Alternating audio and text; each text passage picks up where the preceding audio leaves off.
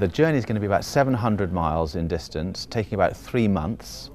In the earlier phases, the temperatures are about -50 degrees, so it's nearly 5 times colder than a domestic deep freeze. We have been training for the last 12 months, both in terms of technical skills and in developing the equipment. So we've been up in the Arctic on 3 occasions for about 2 weeks at a time, most recently on Baffin Island, a little village called Broughton, where we've been putting everything through the ultimate stress test, really giving it a really horrifically hard time, all this equipment.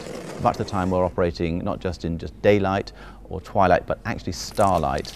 And so we've been doing some training in how to negotiate these chaotic jumbles of ice, where the ice crashes together, forming these chaotic jumbles.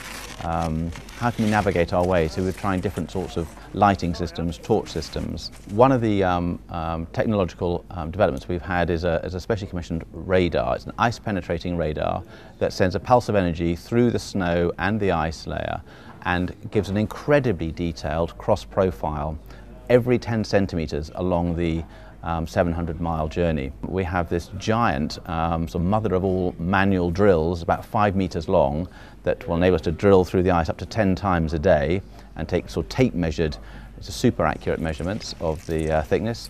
We think we can do this comprehensive detailed survey. That's what it's all about. We're going for no other reason other than to gather data, but it is going to be the ultimate challenge for us. Basically, what this expedition helps with is that they're providing a snapshot of the most recent ice conditions, ice thickness in the winter of 2009. The data might show that the ice is getting thinner than expected, and if that's the case, this will be basically confirming many people's expectations that we're on the accelerating negative trend in terms of melt of Arctic sea ice. As the saying goes, you can only see a tip of an iceberg.